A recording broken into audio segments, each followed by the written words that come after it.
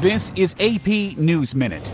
President Barack Obama is offering to help India and Pakistan resolve their long-standing dispute over Kashmir.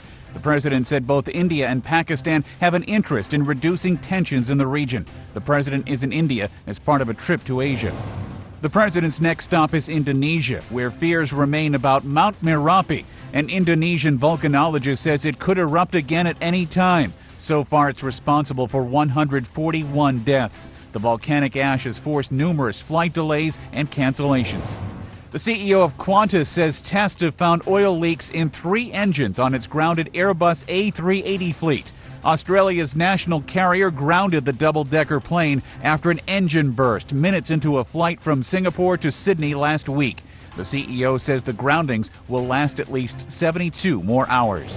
MSNBC says Keith Olbermann will be back on the air Tuesday, ending his suspension for violating NBC's rules against making political donations.